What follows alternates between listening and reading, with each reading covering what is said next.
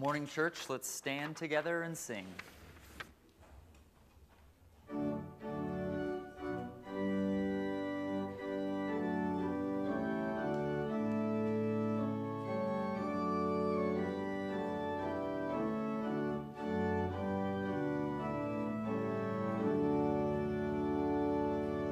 Crown him with many crowns, the Lamb upon his throne. Hark how the heavenly anthem drowns all music but its own. Awake, my soul, and sing of him who died for thee, and hail him as thy matchless King through all eternity. Crown him the Lord of love, behold his hands and side, those wounds yet visible above, in beauty glorified. No angel in the sky can fully bear that sight, but downward bends his burning eye at mysteries so bright. Crown him the Lord of life, who triumphed o'er the grave, who rose victorious to the strife for those he came to save. His glories now we sing, who died and rose on high, who died eternal life to bring, and lives that death may die. Crown him the Lord of years, the potentate of time, creator of the rolling spheres, ineffably sublime. All hail, Redeemer, hail, for thou hast died for me. Thy praise shall never, never fail throughout eternity.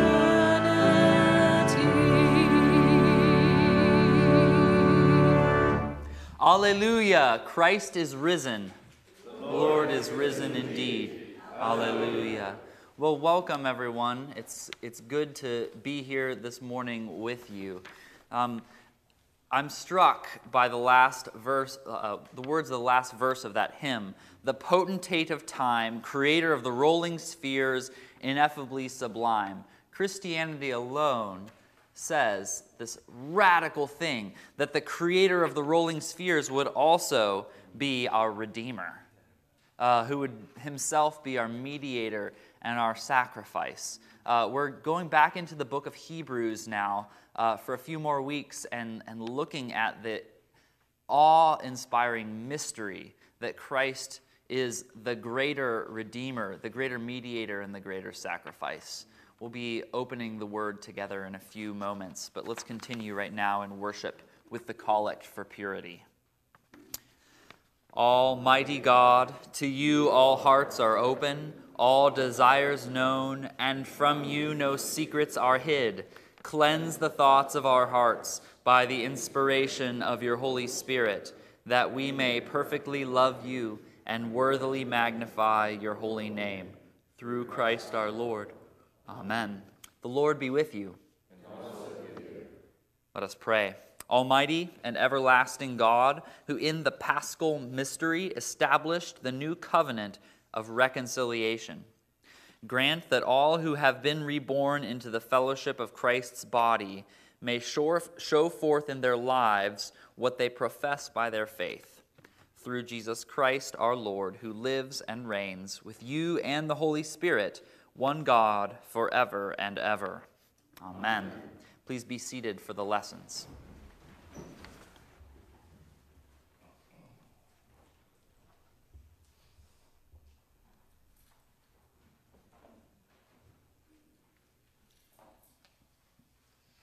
Today's lesson is from the book of Hebrews in chapter 9.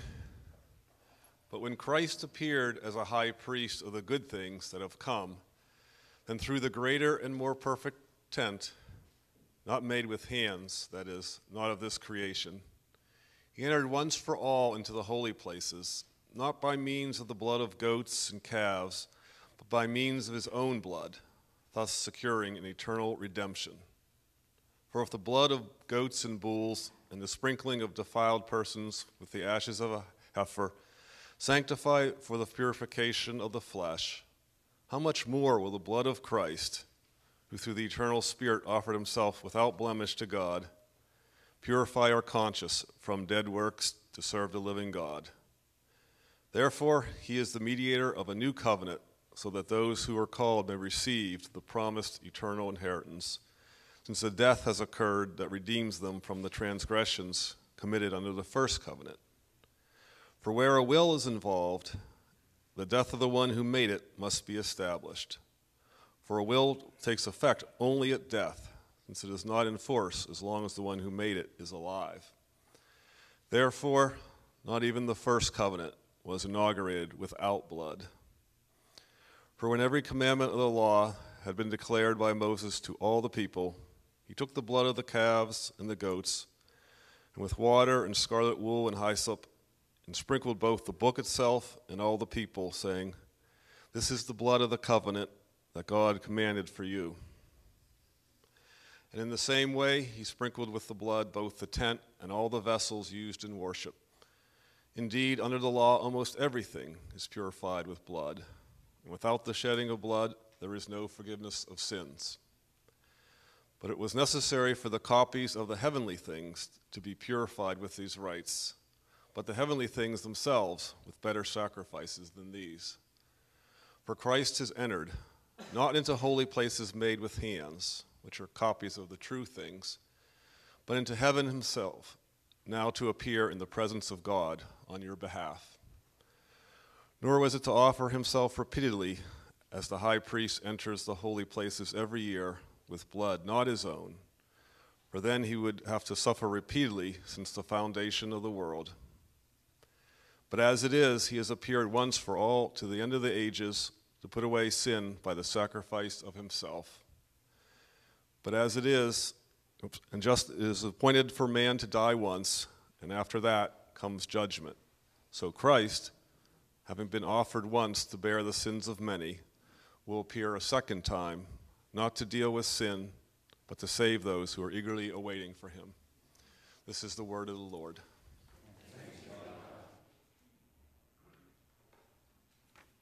Please stand with me as we read our psalm together. Our psalm is a portion of Psalm 68. Let's read it together in unison.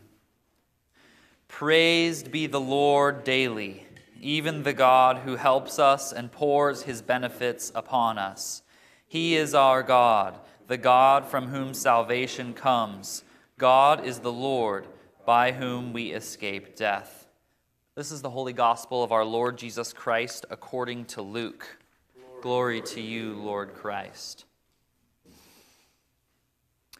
That very day, two of them were going to a village named Emmaus, about 7 miles from Jerusalem, and they were talking with each other about all the things that had happened. While they were talking and discussing together, Jesus himself drew near and went with them, but their eyes were kept from recognizing him. And he said to them, "What is this conversation that you are holding with each other as you walk?" And they stood still looking sad. Then one of them, named Cleopas, answered him, "Are you the only visitor to Jerusalem who does not know the things that have happened there in these days?" And he said to them, "What things?"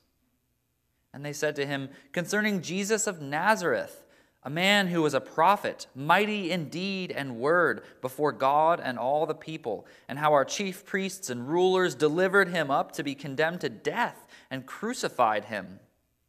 But we had hoped that he was the one to redeem Israel. Yes, and besides all this, it is now the 3rd day since these things happened. Moreover, some women of our company amazed us. They were at the tomb early in the morning, and when they did not find his body, they came back, saying that they had even seen a vision of angels who said that he was alive. Some of those who were with us went to the tomb and found it just as the women had said, but him they did not see. And he said to them, O foolish ones, and slow of heart to believe all that the prophets have spoken. Was it not necessary that the Christ should suffer these things and enter into his glory? And beginning with Moses and all the prophets, he interpreted to them in all the scriptures the things concerning himself. This is the gospel of the Lord. Praise to you, Lord Christ. Thanks, Ben. As we remain standing, let's pray together. Jesus, I do ask that through your Holy Spirit you would make clear what is a difficult passage to us. And I thank you, Lord Jesus, that through your Holy Spirit we can not just know about you, but we can know you. In your name we pray. Amen. Let's be seated.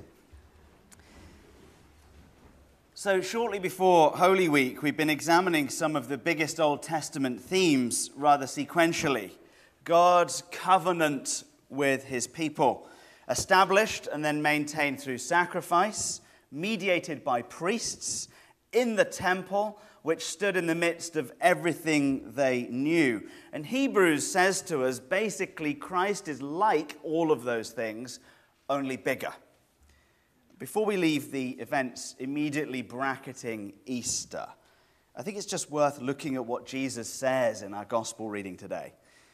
There's two men walking along the way, and as they walk, the newly resurrected Jesus joins them, and he says, "What are you talking about?" And not recognizing who he was, they explain to this stranger how Jesus had been condemned to death and crucified. But, verse 21, they say, "We had hoped that he was the one to redeem Israel." They're still thinking in very limited terms.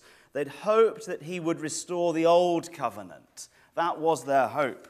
And so, verse 17 says they stood still looking sad. It means gloomy. They were crestfallen. They were disappointed with Jesus. Verse 25, he said to them, "O foolish ones and slow of heart to believe all that the prophets have spoken. Was it not necessary that Christ should suffer these things and enter into his glory?" You've misunderstood the covenant part quite badly. But you've overlooked the temple, priest, and sacrifice part entirely, it seems. And so, verse 27, beginning with Moses and all the prophets, he interpreted to them in all the scriptures the things concerning himself. All the prophets, all the scriptures, all of the Old Testament, and all of the major things in it are all about him, Jesus says. Now, frustratingly, we don't know exactly what it is that Jesus said to them, but we can assume that it was more or less similar to what we find in the book of Hebrews. And in chapter 9 of Hebrews, the author does the same thing by saying that Jesus is a big version of everything that they knew. Let's turn to chapter 9 of Hebrews. And as you find it, I need to mention in the original language, the structure made a great deal of sense to them. It makes a lot less sense to us. And if you want to know more about that, you can listen to the podcast. For now, just know this. We're going to see a lot of major concepts from the Old Covenant appear all at once in chapter 9 and swirl around and reappear again. Just a kind of like the author of Hebrews has loaded everything they knew into a shotgun and just shot it onto the page. That's about the idea. So we're going to jump around the passage quite a lot. You'll want it open. Chapter 9, verse 11. "But when Christ appeared as a high priest through the greater and more perfect tent, brackets, temple." Verse 12, "He entered once for all into the holy places, not by means of the blood of goats and calves, but by the means of his own blood." Under the old covenant, It was the high priest's job to enter into the most holy part of the temple. And in the presence of God, he would atone for people's sins with a sacrifice of blood. So, covenant, temple, priest, sacrifice for sin, some of the biggest concepts in the Old Testament swirling around in chapter 9. The priests. Of course, being sinners, like everyone else, first had to purify themselves. And with everything around them made with human hands, the hands of sinners just like them, everything they used in the temple had to be purified as well. Verse 22 explains, indeed, under the law of the old covenant, almost everything is purified with blood, and without the shedding of blood, there is no forgiveness of sins. So blood for the priest, blood for the instruments and the implements and the tools of his trade, likely reminding them where it all started with a covenant from God, verse 18, inaugurated with blood. You see how blood and sin and forgiveness are linked so strongly here. The original promise of the original old covenant that Yahweh made with the people of God was to bless them and curse their enemies, and to furnish them with a promised covenant land, one that was groaning with abundance for free. And that covenant began, that is to say, it was sealed with blood. Through repeated sacrifice, people were reminded over and over again that God is holy, that sin is real, that sin comes with a cost, and that the price of our release from sin is death, and that God in his grace has always, right back to the start, always provided a substitutionary sacrifice for them to inaugurate, atone, purify over and over and over again with blood. Now Hebrews says, you guys are really into this old covenant stuff, you Hebrews, but it was all inherently flawed. All of it. Flawed sacrifices made by flawed priests working in a temple that was equally flawed. The old temple, like all the old stuff, verses 11 and 24 say, was made with human hands. It was the very best thing they had, but having been made by people who were inherently flawed, and it was operated by people who were inherently flawed, and it was filled with sacrifices that were inherently flawed. It was, guess what? Inherently flawed. Verse 23 describes the temple as merely a copy of that which it points to, and no more. Copy. It's another one of those rare words in Hebrews. It's filled with rare and unusual words. And copy is one of those words that when you look it up in a Greek concordance, provides you with even more complicated words that you then have to go and look up in a dictionary. It describes copy as an adumbration. I'd love to know how many of us know what adumbration means. I had to look it up. It means a shadow, a faint sketch, an outline, an imperfect portrayal, or a representation of a thing. So the temple that stood in their midst, that the building that they considered to be the epicenter of the universe, to be the kind of locus of all of their covenant hope, the biggest thing they knew, the thing that dominated the scene, not just physically but spiritually as well, was but a blueprint for something even bigger, like a little artist's rendering of the real thing. And therefore, verse 23 suggests that the real temple, heaven itself, requires an even greater sacrifice than anything they'd seen before to be made by an even greater priest. One that is, in the words of verse 14, without blemish. We need someone flawless. 3 times, verses 12, 14, and 15, eternal. Why say eternal 3 times? Because we don't believe it.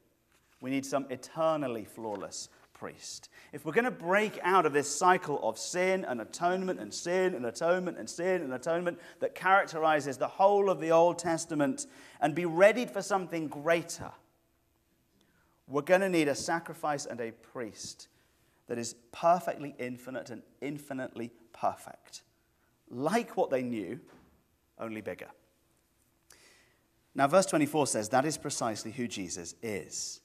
That he's gone there. He's gone into the real thing, gone into heaven itself, gone into perfect infinity on our behalf like a priest. And what he's done, verse 26, is to sacrifice himself like a sacrifice. Clearly, this is the language of covenant. But Christ has not merely restored the old covenant as those disciples along the way had hoped. He's inaugurated one that is entirely new. It's not a reboot of the old.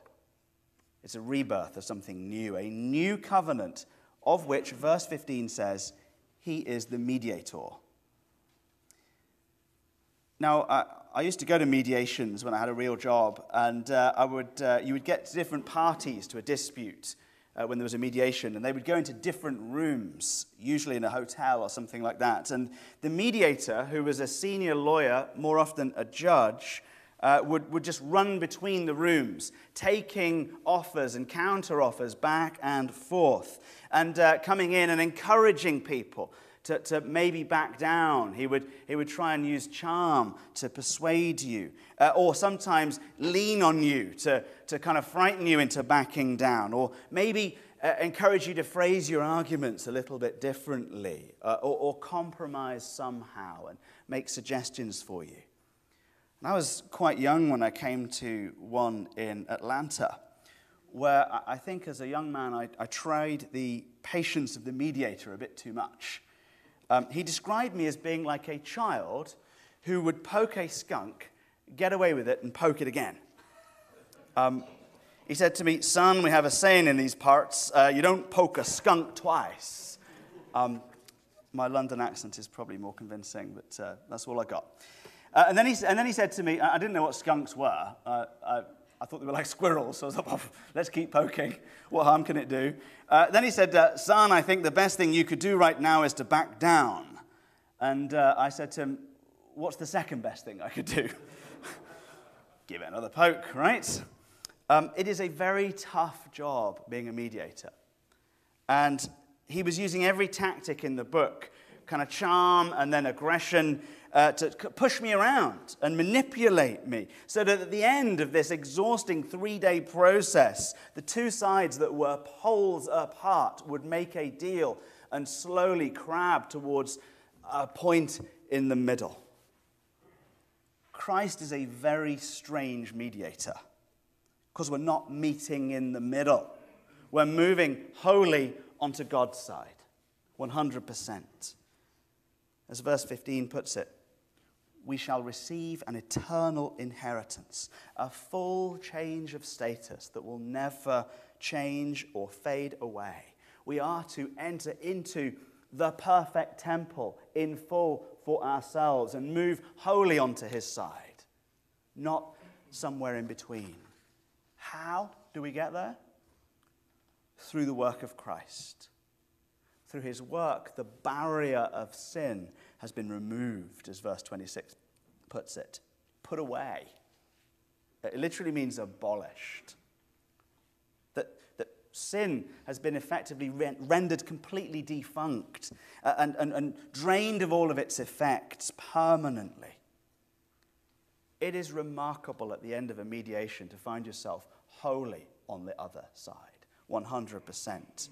But then to discover that it was your mediator who paid the full price of you being there on your behalf, even his life, and then deigning to call it a mediation just blows my mind. It's an incredible image. But that's the swirling argument of chapter 9. That's the load up all the terminology into a shotgun approach that we find right here. He's a priest, he's a sacrifice, he's perfect, he's infinite, he's eternal, he's like everything they knew, only bigger. He's reminiscent of the old covenant. He inaugurates and mediates something entirely new by conceding so much it kills him, and yet having died, being perfectly eternal and eternally perfect, he is yet alive, and now he's calling us to be with himself, to begin a new life with him in the perfect and true temple, of which the old one was but a poor copy, regardless of the actual sin you have actually committed or any of your feelings about it. Its effects have been completely put away, and you are welcome in the court of the King. Hebrews chapter 9 is like the graphic on our bulletin cover, isn't it? Here's everything we know, all at once, sometimes repeated and blasted onto the page, and then standing alone, unique in the middle, is Jesus. Who is Jesus? Well, he's everything. Absolutely everything. I've used up so much time just to walk through the complex structure of chapter 9. And we're kind of still stuck on the explain it part. But I do have 3 simple points for us. They're quite quick. First, so the sermon begins. First, verse 28. Having dealt with sin as a perfect sacrifice and priest, he will return to save those who are eagerly waiting for him. So, are you? Are you eagerly waiting for him? Just one word in Greek, rare, of course, and it means to look expectantly. So are you? Are you looking expectantly for Jesus? Are you ordering your life such that Christ is in full view, so that he dominates the scene like the old temple did? Does he stand in the center of your life, like this graphic? Or have you shoved Jesus to one side because some other concern has gotten in between of you?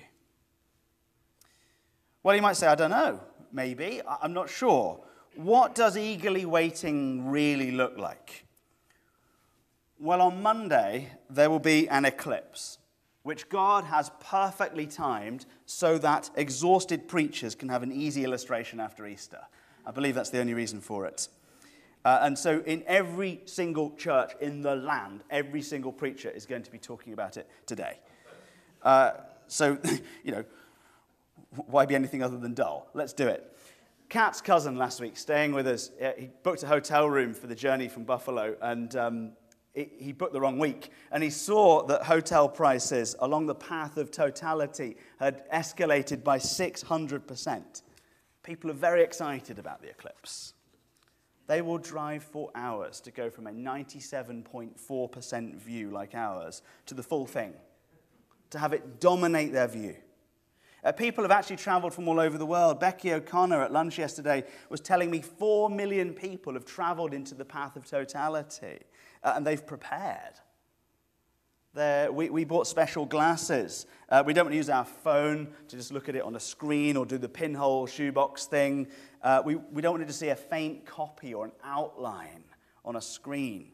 We want to fix our eyes on the thing directly, so we bought glasses. Schools have early dismissal. Our scout troop has gone up to Erie and camped in the snow for 3 days to see it. The Washington Post, and don't judge me, I don't habitually read it, found that inmates in New York jails have actually sued the state to be allowed to go outside to see the eclipse this time. And we're all going to line up, almost as equals, with our eyes fixed upon the sky to see this thing. And we're going to wait, and we're going to watch in awe, and that is eagerly waiting. That's what it looks like. So does that describe your attitude to Christ? Have you traveled and spent money and shelved plans and fought for the right to learn about him? Have you put the word directly into your own hands and read it? Or are you content to hear about him from someone else? My pastor saw him. Well, so what? I'm not your priest. I can't do this Christianity thing for you on your behalf. The scholar Donald Guthrie says that if you're not eagerly waiting, you're probably not a Christian. First point, Christians eagerly wait. Second, the reason why they're so eager is because they've understood his work is done. So, don't turn eagerly waiting into a work, will you? Don't say, all right, I've got to eagerly wait now and get my eagerly waiting right so that God will love me. Don't become your own priest. Don't hear how great Jesus is and go, oh, okay, right, now I have to sacrifice this thing to propitiate my God and atone for sin and make his face to shine upon me through this sacrifice that I'm making. Verse 25 says, his work will never need to be repeated again by him, and certainly, therefore, not by you.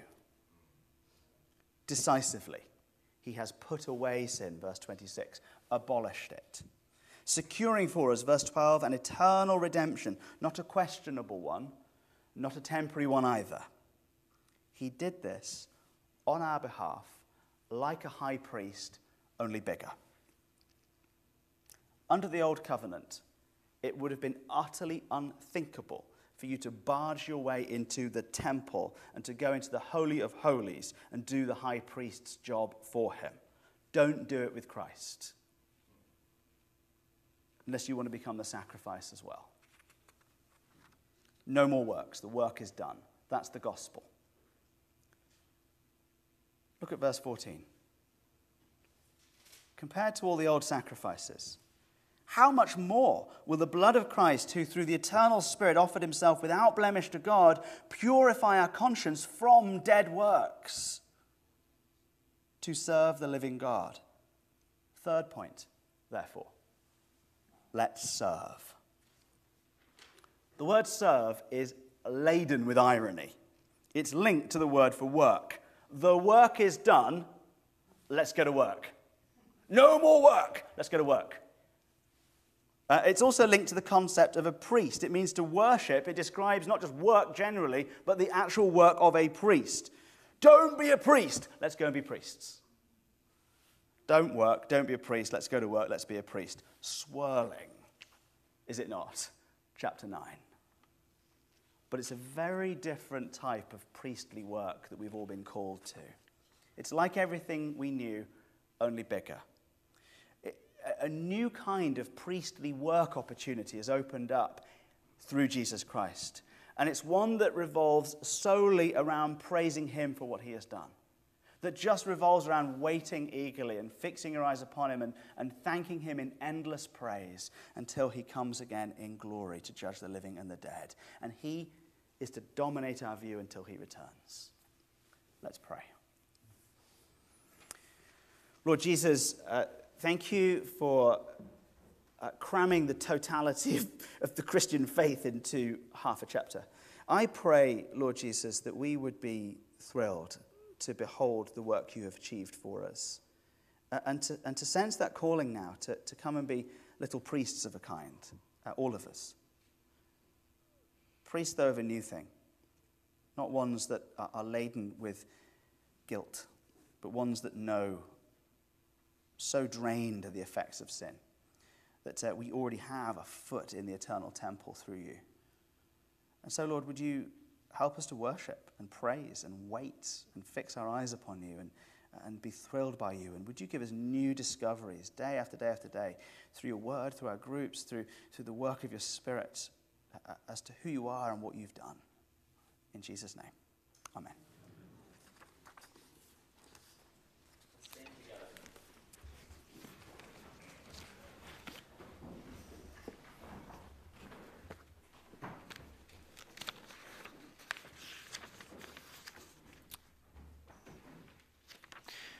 Turning to page 3, let us confess our faith in the words of the Nicene Creed.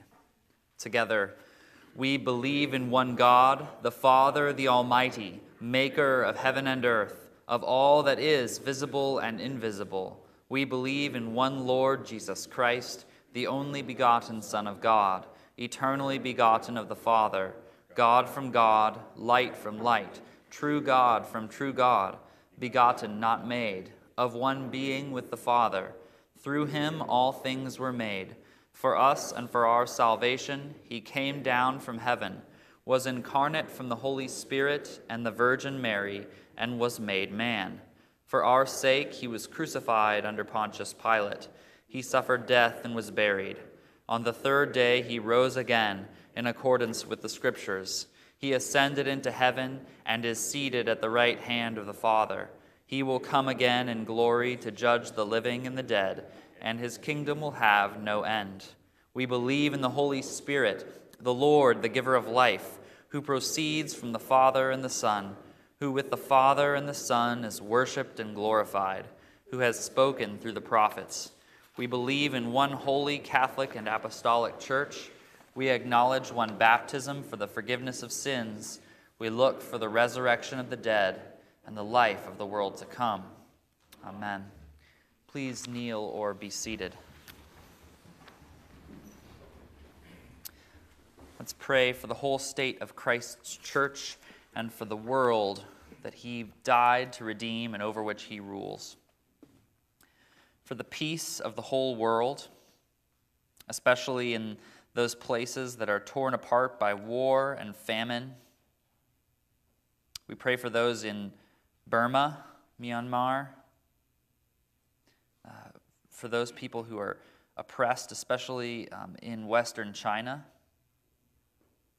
for those in the Ukraine and in Israel-Palestine who are suffering. Lord, will you cause wars to cease? Will you break the bow and shatter the spear? And by your power, bring your kingdom, Lord. In your mercy, hear our prayer.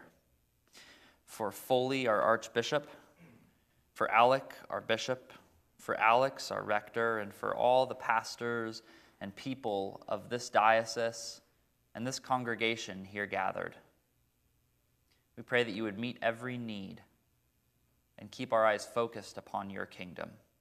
Lord, in your mercy, hear our prayer. For all those who proclaim the gospel at home and abroad, and for all who teach and disciple others, will you give your church universal good leadership so that we would be united in you and bring about your glory? Keep our eyes upon you.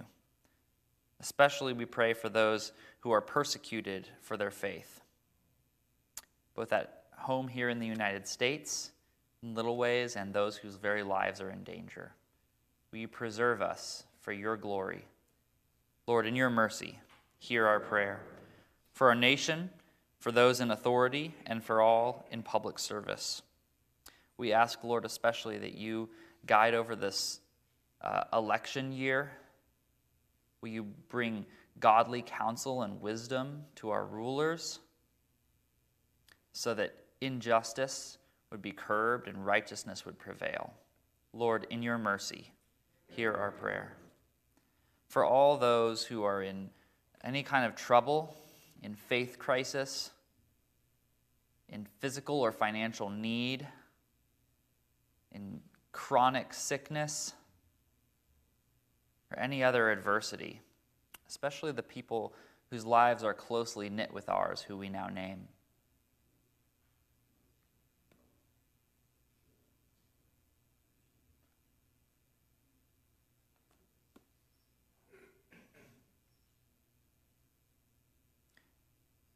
Lord, in your mercy, hear our prayer.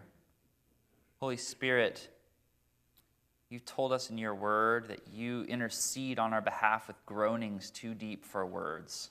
And our formulaic prayers in this service are only a reflection of that deep groaning that you have on our behalf.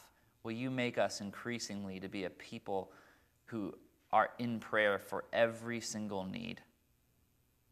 And will you meet all of our needs with the riches of your grace in Christ Jesus? Amen.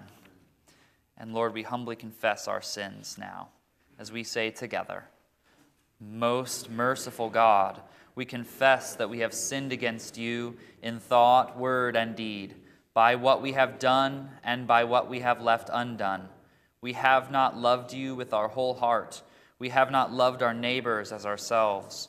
We are truly sorry, and we humbly repent.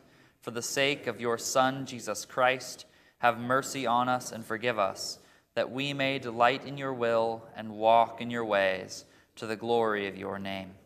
Amen. Almighty God, our Heavenly Father, who in his great mercy has promised forgiveness of sins to all those who sincerely repent and with true faith turn to him, have mercy upon us, pardon and deliver us from all our sins, confirm and strengthen us in all goodness, and bring us to everlasting life. Through Jesus Christ our Lord. Amen. Please stand with me. And hear the word of God to all who truly turn to him. Come to me, all who labor and are heavy laden, and I will give you rest.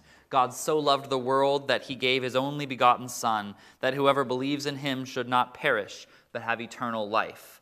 The saying is trustworthy and deserving of full acceptance, that Christ Jesus came into the world to save sinners. If anyone sins, we have an advocate with the Father, Jesus Christ the righteous. He is the propitiation for our sins, and not for ours only, but also for the sins of the whole world. And so may the peace of the Lord be always with you.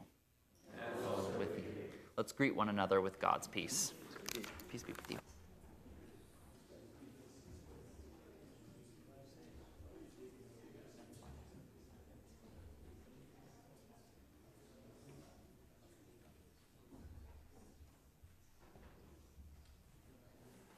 Let's take our seats. I've got one or two announcements. My notes say AF, MG, and STU.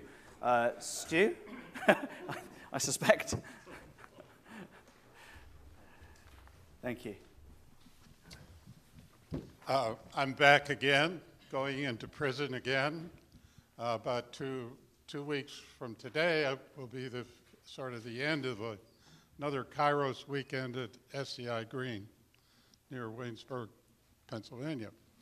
And I'm here to ask for your help by signing up to pray for us on a prayer vigil for an hour. We think what makes this program work is the prayers that surround this activity. The residents, as we politely call them, are really blown away by the fact that people will be praying for them who don't even know them. So it's an important factor in the success of the program. And I'd ask you for an hour of prayer. I'll give you enough material that you would not be able to get through in an hour, but you can use it as suggested prayers. And in doing that, I think you're really responding to Jesus' call to visit people in prison. Matthew chapter 25, verse 36. So I'll be outside looking for some sign-ups. Please help. Thank you. Thank you, Stu. We appreciate that. AF means... One more thing. Go on then. Go on, Stu. Sorry. Say it for the internet as well. Sorry. Just for some of you, one of our former congregation members, John Bailey, Father John Bailey, has actually volunteered to serve on that team. So it's really a great opportunity to see him in action. Bye. Maybe, because I had lunch with him yesterday and he ate a raw salmon, so we'll see. AF means Adult Forum. Do invite you, please, to come join us in the White Building over there for the Adult Forum, a discussion of this passage. Ben has agreed to lead that, and it is the most complicated passage in the New Testament, so good luck. And I do warmly encourage you to come to that. Ben, do you want to say a couple of things as well? First off, next Saturday at 6:30 p.m., we have our monthly men's Bible study. So ask yourself, am I a man? If the answer is yes, technically yes. That's a Flight of the Conchords reference. If you don't get it, don't worry about it. Then we encourage you to come. Whether you're a regular member, you've come 1,000 times, or you came once like a year ago and haven't been back, or you've never been before. This is not a cliquish men's Bible study. It's a time for all the men of the church and those who are on the fringes of the church, who maybe have never been to church before, to come and just have some fellowship under the Word. Ladies, encourage your husbands to come to this, and men, I encourage you to come to this. It's a really, really valuable time. Saturday, 6:30 p.m. Second, spots are filling up for our youth mission trip. So parents of teenagers, I encourage you, there's forms on the table right outside. I encourage you to grab one and sign up, get your deposit in. Kids, students, if you're on the verge of going, not sure whether to go or not, let me just make it easy. Go. All right? Let's sing the doxology in praise of God.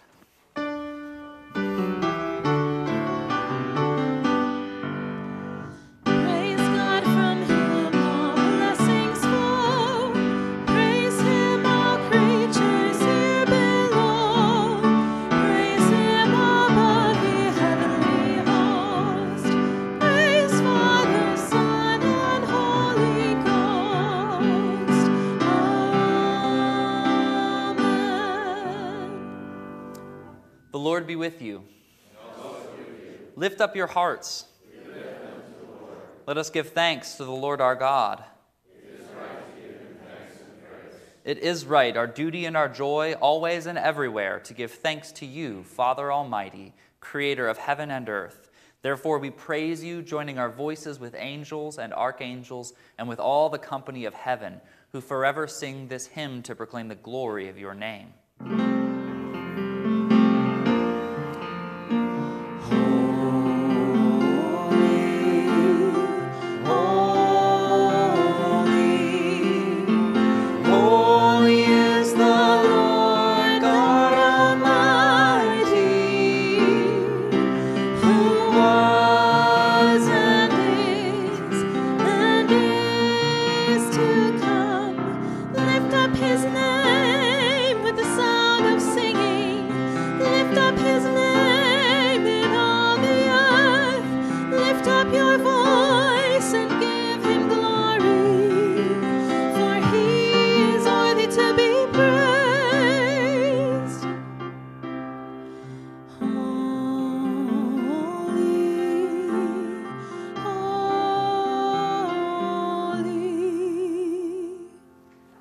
You to sit or kneel. All praise and glory is yours, O God, our heavenly Father, for in your tender mercy you gave your only Son, Jesus Christ, to suffer death upon the cross for our redemption. He made there by his one offering of himself, once offered, a full, perfect, and sufficient sacrifice and satisfaction for the sins of the whole world. And he instituted and in his holy gospel commanded us to continue a perpetual memory of his precious death and sacrifice until his coming again. For on the night that he was betrayed, our Lord Jesus Christ took bread. And when he had given thanks, he broke it and gave it to his disciples, saying, "Take, eat, this is my body, which is given for you. Do this in remembrance of me." Likewise, after supper, Jesus took the cup. And when he had given thanks, he gave it to them, saying, "Drink this, all of you, for this is my blood of the new covenant, which is shed for you and for many for the forgiveness of sins. Whenever you drink it, do this in remembrance of me." Therefore we proclaim the mystery of faith. Christ has died, Christ is risen, Christ will come again. And here we offer and present to you, O Lord, ourselves, our souls and bodies, to be a reasonable, holy, and living sacrifice. We humbly pray that all who partake of this holy communion may worthily receive the most precious body and blood of your Son, Jesus Christ, be filled with your grace and heavenly benediction, and be made one body with him, that he may dwell in us and we in him. By him and with him and in him, in the unity of the Holy Spirit, all honor and glory is yours, Almighty Father, now and forever. Amen. And now, as our Savior Christ has taught us, we are bold to pray. Our Father, who art in heaven, hallowed be thy name. Thy kingdom come, thy will be done, on earth as it is in heaven. Give us this day our daily bread, and forgive us our trespasses, as we forgive those who trespass against us. And lead us not into temptation, but deliver us from evil. For thine is the kingdom, and the power, and the glory, forever and ever. Amen. Christ our Passover has been sacrificed for us. Therefore let us keep the feast. We do not presume to come to this your table, O merciful Lord, trusting in our own righteousness, but in your abundant and great mercies. We are not worthy so much as to gather up the crumbs under your table, but you are the same Lord, whose property is always to have mercy. Grant us, therefore, gracious Lord, so to eat the flesh of your dear Son, Jesus Christ, and to drink his blood, that our sinful bodies may be made clean by his body, and our souls washed through his most precious blood, and that we may evermore dwell in him, and he in us. Amen. The gifts of God for the people of God. Take them in remembrance that Christ died for you, and feed on him in your hearts by faith and with thanksgiving.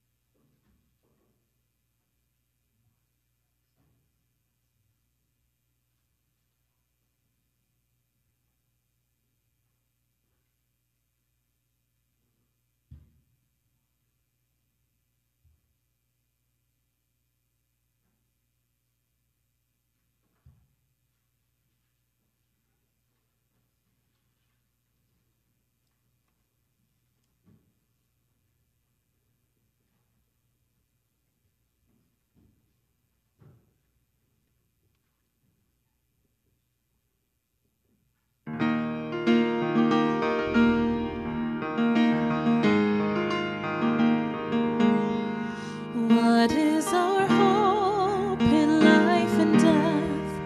Christ alone, Christ alone. What is our only confidence? That our souls to him belong, who holds our days within his hand. What comes apart from his command, and what will keep us to the end, the love of Christ in which we stand.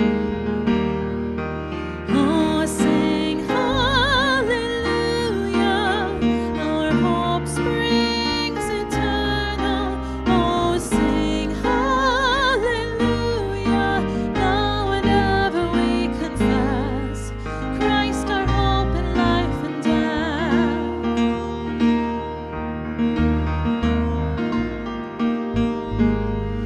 What truth can calm the troubled soul? God is good, God is good. Where is his grace and goodness known? In our great Redeemer's blood, who holds our faith when fears arise, who stands above the stormy trial, who sends the waves that bring us nigh unto the shore, the rock of Christ. Oh, sing hallelujah, our hope springs eternal. Oh, sing hallelujah, now and ever we confess, Christ our hope in life and death.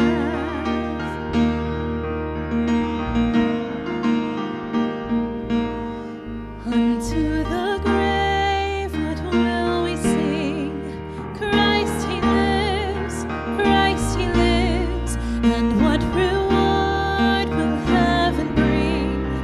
Everlasting life with him, there we will rise to meet the Lord.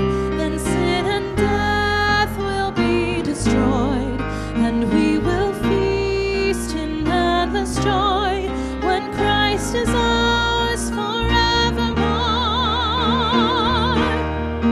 Oh, sing hallelujah,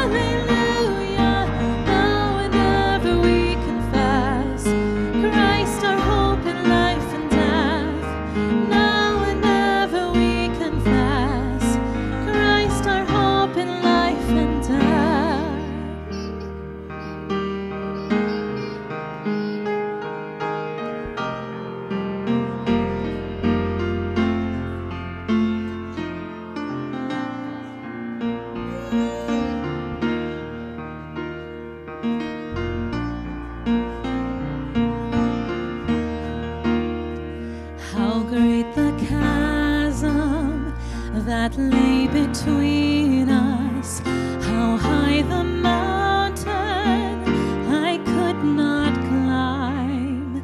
In desperation, I turned to heaven and spoke your name into the night.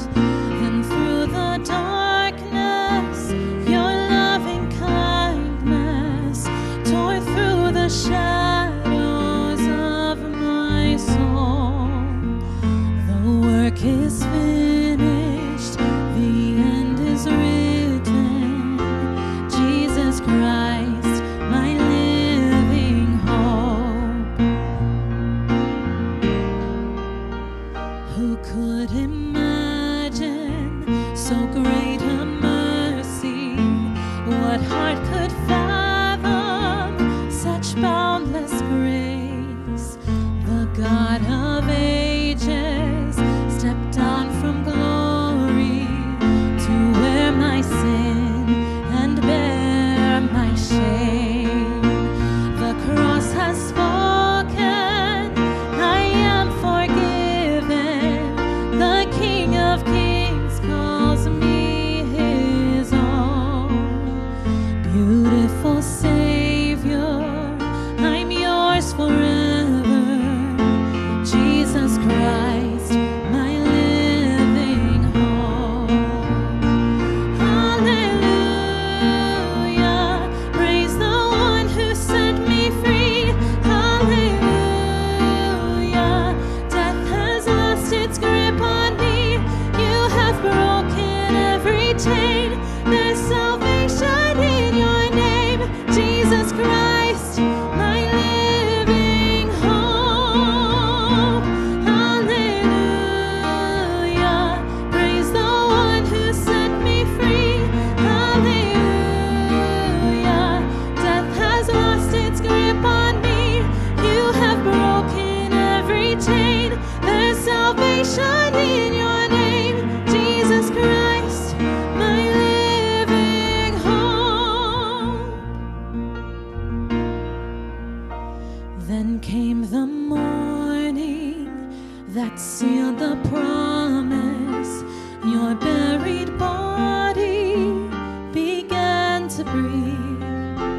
Out of the silence, the roaring lion declared the grave has no claim on me. Then came the morning that sealed the promise. Your buried body began to breathe. Out of the silence,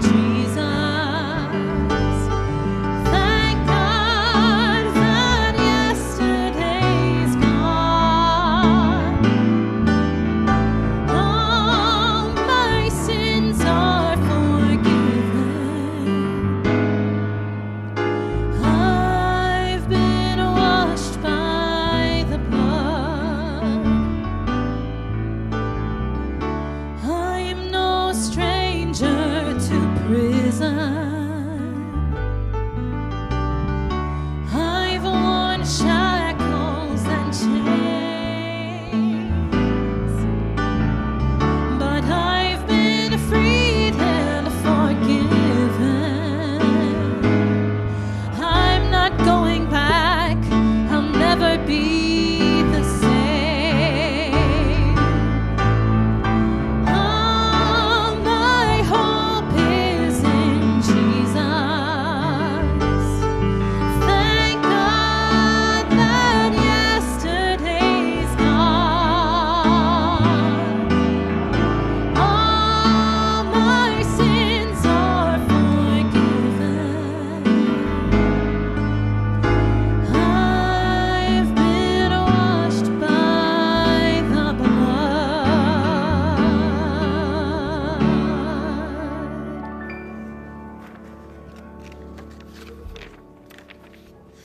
We who have been purchased by the finished work of Christ, who eagerly wait, get to go forth and serve. Let's pray.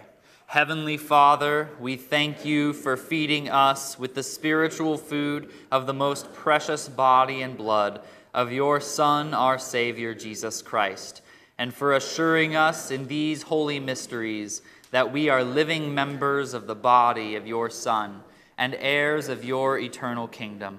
And now, Father, send us out to do the work you have given us to do, to love and serve you as faithful witnesses of Christ our Lord.